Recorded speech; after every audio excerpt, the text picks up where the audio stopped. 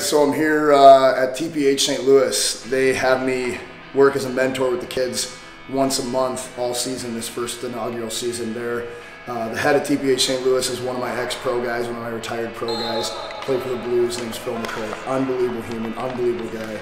TPH and St. Louis are super lucky that he stayed in St. Louis to work with these kids. Super excited to get out here, surprising them, first time being on the ice. This is gonna be fun with these guys, let's go.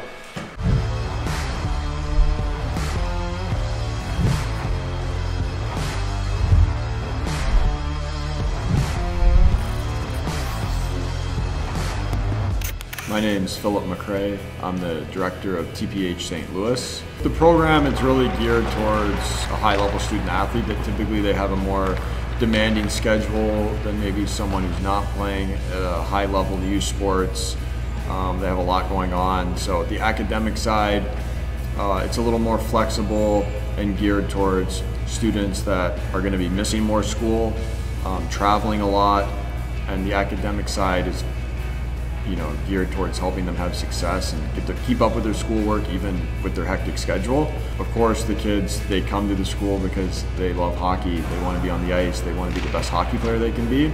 We try and make the players a better individual player. A lot of the foundational skills, a lot of skating, power skating, shooting, puck handling, but it's really the academics and how they're carrying themselves on a daily basis that we're preaching the most. If they do want to play college hockey, for example, if that's their goal, you have to have the academics and you have to be a good person first and foremost, or it doesn't matter how good of a hockey player you are. Hey, nobody's too good to pick pucks up, let's go!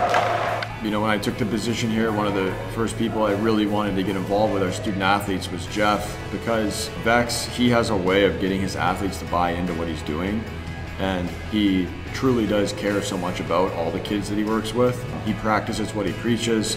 A lot of people, they know about the nutrition and the sleeping habits, mindset, all the things that are important, but Vecchs practices what he preaches on a daily basis. He has a way of just getting his athletes to buy into what he's trying to help them with. Coach Vecchs' last day, he's going full gear. Keep your head up, all right?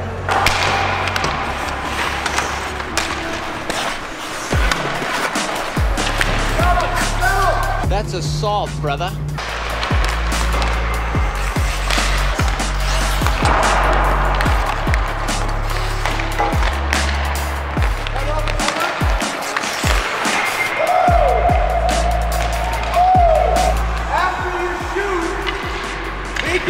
Situation, do a quick shoulder check and snap it back with purpose, okay? So before you go get the puck, take a look, grab it, snap it back hard. He said it, Bolper said it, I saw about half of you do it. Guy played NHL, guy played college hockey. Listen to them. Watch how hard he goes, stopping at the net, doing all the little details that we talk about.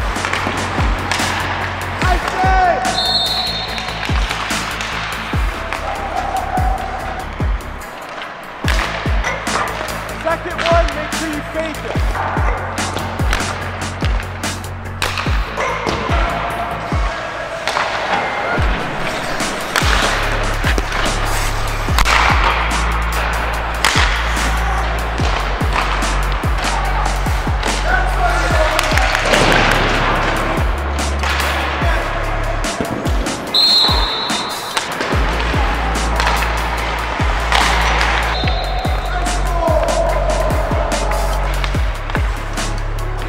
Telling you exactly what you need to do to get better. So if you want to get better, do what he says. You know what I'm saying? Right? Know what I'm saying? Know what I'm saying too many times. Because I'll tell you what, it's not the big things that make a difference. It's not, oh, I got a great toe grip that makes you get to the next level.